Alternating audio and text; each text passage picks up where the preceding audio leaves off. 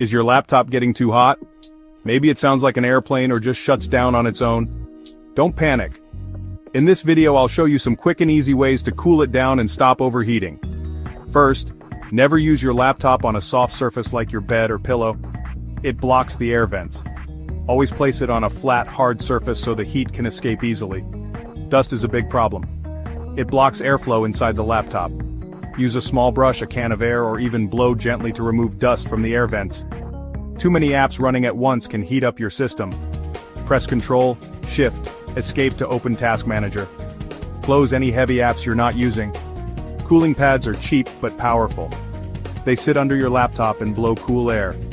Great for gamers, editors, or anyone working long hours.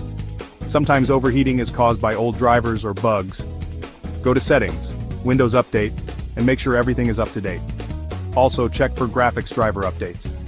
Charging while gaming or editing videos makes your laptop hotter. If possible, unplug and use battery power while doing heavy tasks for better temperature control. Overheating is common, but it's easy to fix. Follow these tips and your laptop will stay cool and healthy. Don't forget to like, comment, and subscribe for more tech help.